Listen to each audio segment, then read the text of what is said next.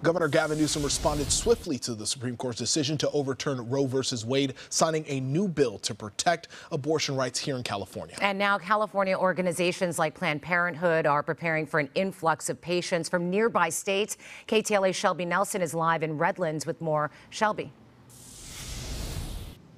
Yeah, sure, Pedro, no matter what led up to this, there was still that element of shock among so many people we talked to today, including a leader from Planned Parenthood. She says, imagine what would have happened had that information not been leaked and we would have just been blindsided by that decision.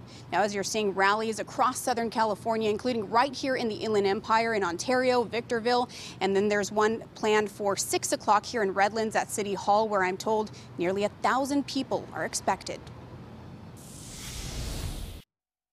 Incredibly disappointed. I understand the variances that can happen, but I think it should be left up to the state. It's pretty devastating. Definitely going backwards. Anger, frustration, and even relief. The difference of opinions runs deep over a decision marking a major turning point across the country. The U.S. Supreme Court overturning the 1973 Roe v. Wade decision and giving states the power to ban abortion if they so choose. We're here to stand tall and to meet this moment head on. Governor Gavin Newsom joined by state leaders staunchly affirming California's stance as a sanctuary state. I want to take this moment and sign legislation to push back against those Republican state legislators and governors that seek to move forward with civil actions against people that wish to travel to the state of California seeking their reproductive rights and reproductive freedoms. The governor calling it a dark day in America and banding with other West Coast governors in Washington and Oregon to continue to provide access to reproductive health care for California residents and women coming from other states. The decision to overturn Roe v. Wade by the Supreme Court has opened the floodgates for 26 different states to either restrict abortion or outright ban abortion. Nicole Ramirez of Planned Parenthood in Orange and San Bernardino County says after last September, when the Texas Heartbeat Act took effect, which banned abortion after the detection of a fetal heartbeat, out-of-state abortions increased by 400%.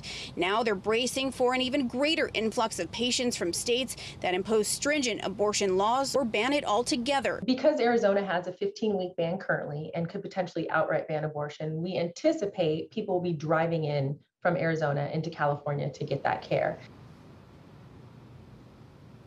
Now, again, another rally is scheduled for here in Redlands at 6 o'clock. We don't see many people out just yet, but still got about an hour left. Now, you heard from Nicole Ramirez with Planned Parenthood. She says that they are actually planning on implementing and building another healthcare center in San Bernardino County because it borders Arizona. It'll be easier for those out-of-state women to come into California.